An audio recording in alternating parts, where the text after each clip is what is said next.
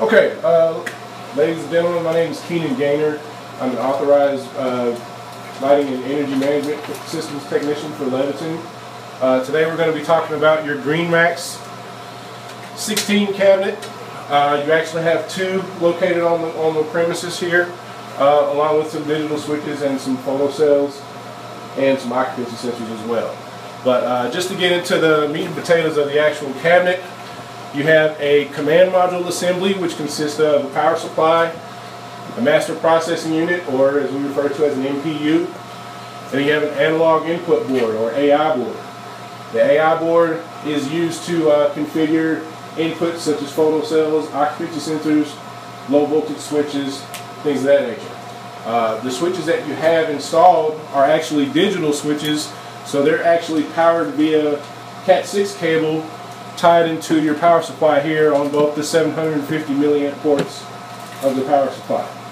Okay, your relays, you're going to have in this particular cabinet, you're going to have one particular type, which is the 1CB, or the return to close relay.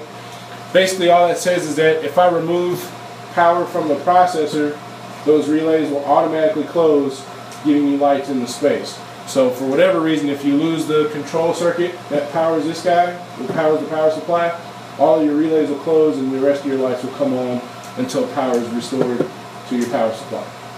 Any questions so far? Great. Okay, so on your MPU, you have additional ports. You have an HDU port, which is meant for your handheld unit. Okay, your handheld unit is a programming device only. This does not allow you remote control of the system. It has an Ethernet port on it, but you cannot use it to go online to change your programming in the system. Currently, this is not supported. Okay.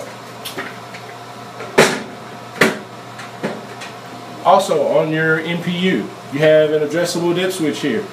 Each device on the network, anything that has a Cat6 line running to it, has to have an addressable dip switch with a unique ID. Okay, so every device in the network has its own ID so that the system can differentiate between what device is what device. You also have the same thing here with the AI board. Also, on the MPU, you have your LCD display, which alternates between the node ID, in which case this panel is 001, and the CAB is just the indication that it's cabinet 001. Okay.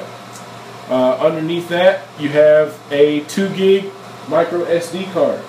All of your programming information and files are stored to this SD card.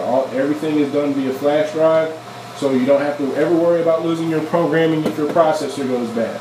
Everything, as soon as the processor is pulled up, is pulled off of this SD card. So you will never have to worry about losing your programming. On top of that, anytime you save your configuration from the handheld unit to this MPU, it compiles that information, stores it on the SD card, and then forwards it to the next panel that is in line with the network.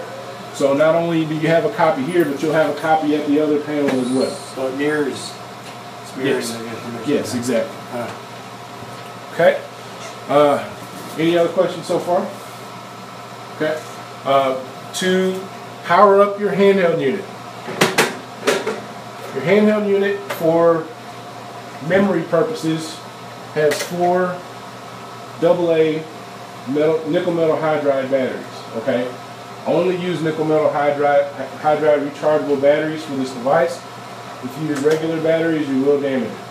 Okay. The reason I say that is because as soon as you plug it in, whether it's on or off, the system charges the batteries. Okay. So when you plug in, you're going to use a Cat5 or Cat6 cable. It's going to be a patch cable, so both ends of the cable will have the same color code from pin to pin. Okay. And you'll plug into your HDU port on your MPU, and you'll plug into the green connector on the top of the handheld unit. So once I do that, mind you, I'm charging my batteries. Now, also on the top of the handheld unit, you'll see you have a USB port and you have a power button And remember, we talked about the Ethernet port is not supported at this time. Okay? Your USB port, you're only going to be using this port if you're on the phone with a factory technician. Okay? Tech support's number is located right here on the door.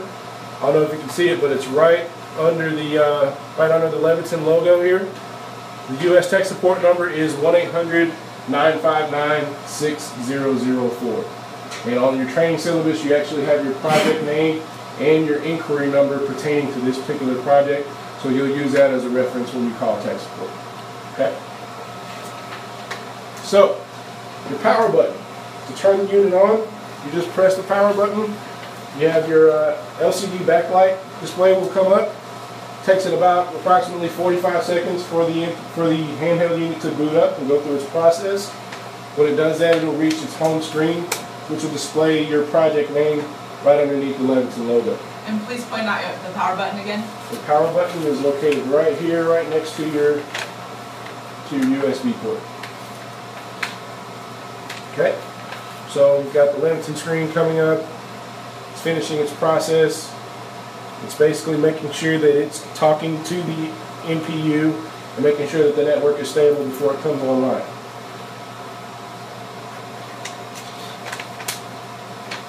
Okay, so this is your home screen. It says underneath Project Victor Valley. If you notice, this is not a touch screen. Okay, so all of your selections and menu options will be accessed through your cursor arrows. You have an escape, a home, a back, and a next key. Your back and your next keys are synonymous with the tab key that you'd find on a normal keyboard. Okay, so you would actually use that to go back and forth between fields. Or in some cases, you'll be allowed to use the right and the left arrows. You have an OK button and an enter button, which provide the same function. It doesn't matter which one you use. You have an alphanumeric keypad, which allows you to enter values or change description names. Okay, but in the case of this particular training, we're only really going to go over the status menu and the schedules, because I think that's really the only thing that you'll probably be changing in the future. So, excuse me. So when I go into my monitor tab, which is the first tab underneath here, I'm going to select OK. It's already highlighted. It's going to bring up the time of day, and we're right on the money there. It also gives you your sunrise and sunset times for each day. So for your, say you had an exterior schedule and you wanted the lights to run off an astronomical clock, in which case they do here. They actually turn on 15 minutes before sunset and turn off, 10 minutes before sunset and 10 minutes after sunrise they turn off. Okay? So you would actually use this information to be able to test that by changing the time to mimic your actual shut-off. So underneath that, you have a status button. If I select OK, what it's doing right now is that it's going through and it's polling every relay in the system. So you have two panels here that are tied into the network, and I can actually look at the output of each relay from this one location. I don't have to go to the next panel to see what it's doing. Okay? I don't know if you can see well here on the status screen, but each one of these relays are labeled as to what they control, and it also tells you which panel they're coming out of.